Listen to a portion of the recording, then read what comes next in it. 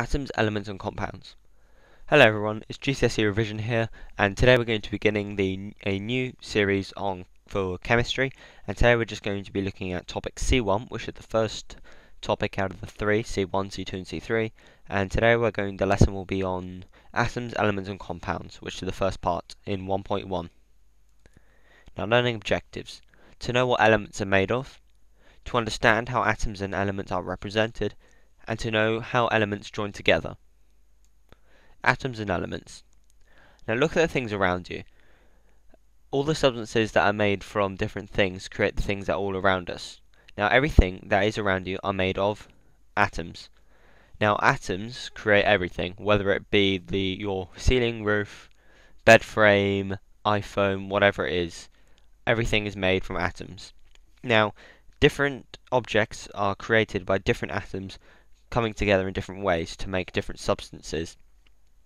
But the smallest part of an element is an atom. Now elements are pretty much the things that make everything all around us. They're a substance that are made up of only one type of atom. So each atom is individual, and each atom have different properties. Each of the different properties form a different element. So a single element is an atom that has its own exclusive properties on its own. So a substance made up of only one type of atom, such as oxygen. That's an element because it's only made up of oxygen atoms that have its own properties that make it oxygen. The periodic table of elements. Now, the elements form the periodic table of elements. It shows every single type of atom we know to date, and it organizes them in rows. So as shown here, the table displays all known elements to man. They are arranged by groups, and each group has its own similar properties. So there's going to be a lesson on the periodic table of elements, but that's for another day. Right now, that's for C2 and C3 we're going to be looking at that, but we have to know for C1 is each of the rows it has their own different properties.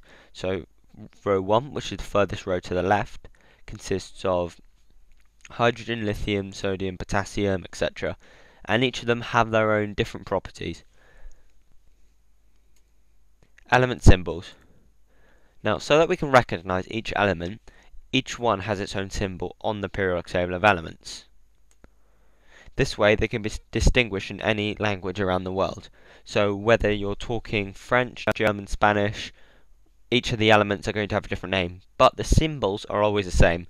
Every single country uses the same periodic table of elements and all the symbols are the same. So that way there's no language barrier between scientists when they have to discuss about hydrogen on the periodic table of elements. So as shown, hydrogen, this is how it's displayed on the periodic table of elements. Don't worry about the ones quite yet, we're going to be looking at that in another lesson, but it has a symbol H, hydrogen, and that's how it's represented on the table. Compounds. Now some substances are made up of a combination of many elements. They are called compounds. A compound is a substance made of two or more types of atom chemically joined together. In other words, when two different elements that have their own different properties join together chemically and become a new substance, that is a compound. Now an example of compound is H2O. As I've put here, we have one big hydrogen atom, which is clearly different to the two individually but exactly the same oxygen atoms, and they're joined together by chemical bonds. So the overlapping barriers in between two of them are the bonds, and they hold the whole thing together. Now they bonded chemically, so that's what makes it a compound.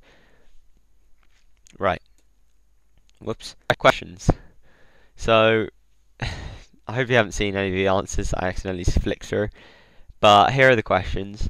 So when you're ready, press pause, no cheating, try your best at them from either the notes you've made or what you've learned in this video, and once you're ready, press play and you can go through and look at all the answers.